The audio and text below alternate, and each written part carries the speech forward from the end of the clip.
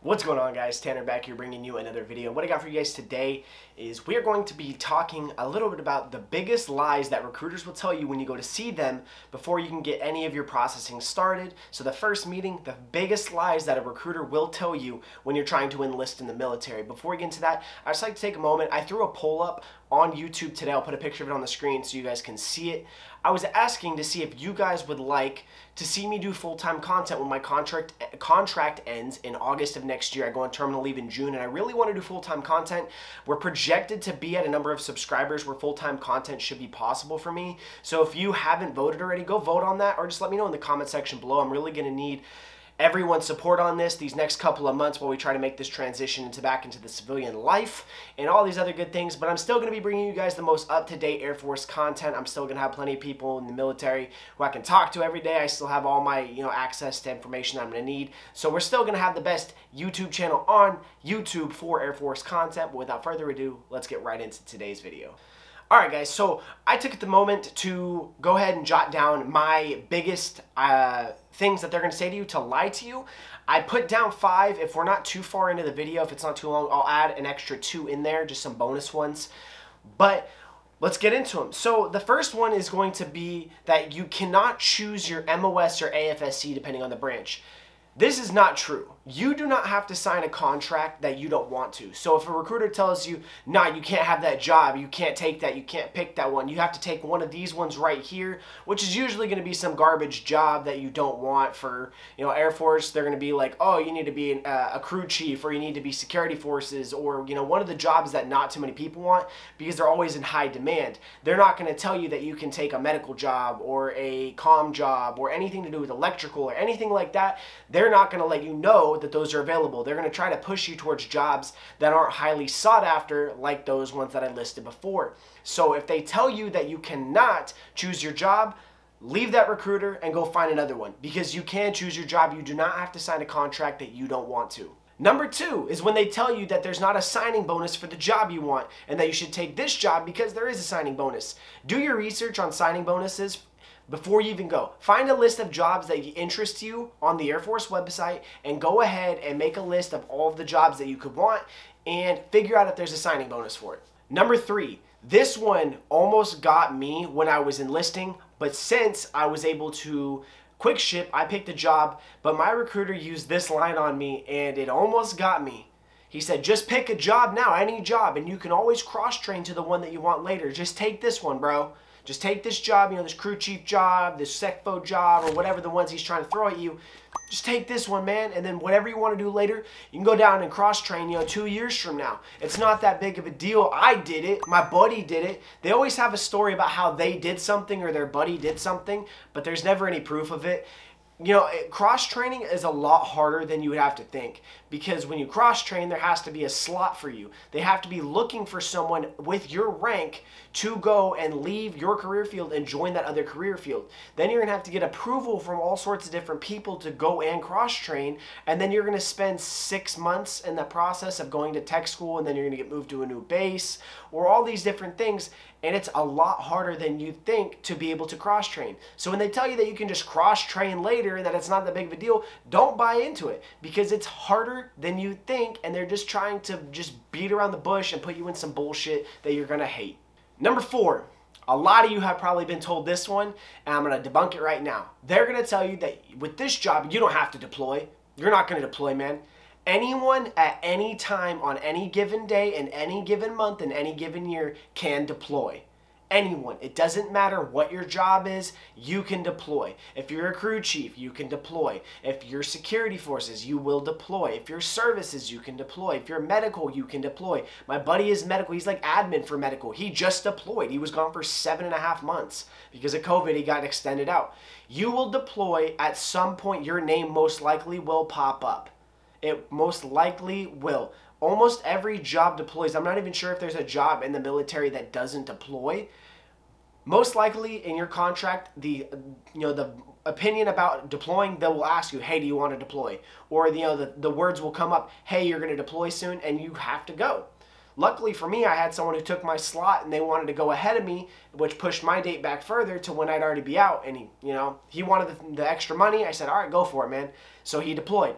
But most likely you're going to have to deploy. So if they tell you that you don't believe them, because they're lying to you to get you to sign.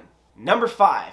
This one is one that a lot of people buy into, and a lot of people have been in my live streams and have told me that they have fallen for this one. When they say just pick an open general contract and then you get to pick your job later. They're going to hand you a list of all the jobs that you put on your dream sheet and you get to pick that one later. You're not. Open general means they're going to put you in a random job while you're at basic and you're going to be stuck with that. I had people in my flight who went open contract, open general, and they got jobs that they didn't want. Most of my buddies at basic wanted to go into electrical career fields, things with electronics, cybersecurity, cyber systems, RF, anything like that. They got put as crew chiefs. One got put as security forces. One got put as, I don't even remember what it was. It was something to do on the flight line. Had something to do with like flight suits or something like that, and they were all pissed. They're like, this isn't what he said that was going to happen. And you can't buy into that, because most of the times recruiters are just telling you what you want to hear, not what you need to hear. They're telling you what you want to hear. That's the biggest problem with today's, with the recruiters and stuff like that. Don't believe everything they say, and whatever they do say, write it down and fact check it when you get home. Or just wait till we have a live stream on the channel, come through and ask those questions. It's better to be safe than sorry and sign a contract not knowing what's really going on. I'm going to throw in the bonus ones here for you guys, just because we got some time left. We're only at about 7 minutes on the recording. So this one right here, I've had people talk to me about this one, and so that's why I put it on there. It didn't happen to me personally, but don't worry about getting anything in writing. When they tell you that you have a signing bonus, or your job has a signing bonus, get it in writing. They will lie to you like no other, and nothing's in writing. You'll get to MEPS and it's not on your contract, and then you have to sign. You either sign the contract or you don't. You don't sign the contract, your date gets pushed back farther. So many different things will come up there. Your signing bonus, the length of your contract, special things that are put in there, into your contract that you need in there, your college credits, anything. Get it in writing that it's good to go. If you don't, then you're screwed in the long run. There's plenty of people who have had problems with this in the past. I was actually talking to one of my buddies today at work. He wanted to sign a 4-year contract because he had 4 years at JROTC. His recruiter sent it in that he wanted a 6-year contract instead of a 4. And when he got to MEPS, they're like, well, it's going to take about 3.5 hours extra for us to redo the contract with the correct years on there. So he just signed it because he had been at MEPS for 12 hours that day and he wanted to go home. So get everything in writing, just like you should with anything, any other deal that you make in your life. Get it in writing. Number 7, last but not least, is hyping up garbage jobs. They're going to tell you how you can be one of the best people ever by being in some garbage career field. Whenever they start hyping up certain career fields, that means that career field is low manned and they need people for that job like no other. So they're going to make it sound this like cush job, like, oh yeah, man, you're going to be working like 5 days a week. You're gonna be working like 40 hours. You're gonna get like an hour lunch, hour for gym time, all this stuff. Yeah, I did that for a while. I cross-trained, bro, and then I did this, and it's awesome. It was like the best thing ever. I kind of regret cross-training, and they're gonna do that. My recruiter did that. He told me he was RF. Same with the guy at MEPS when I went to sign the RF contract. He told me he was RF, and I was like, well, what did you do? He's like, it's kind of hard to explain, man. Like, it was so long ago. I'm like, all right, bro, you weren't RF. Don't lie. Like, don't hype things up when you don't know what you're talking about, because then you're going to influence people's opinions, and then they're going to be miserable, and then they wonder why suicide rates are so high and retention rates aren't that high and all these different things.